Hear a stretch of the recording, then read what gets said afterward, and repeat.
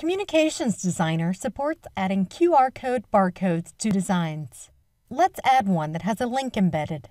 This will let customers quickly access an online credit card application from their mobile device. Before you can add a barcode to your design, you'll need at least one barcode in your tenant. Then add a value. Enter the length of that segment of the barcode. Because this is a web address, we'll add the URL here. Now you can add it to a design. Drag and drop to place it where you want it. You can add targeting rules to control which of your customers sees the QR code in their communication. Watch our other videos for more tips on creating great designs in Communications Designer.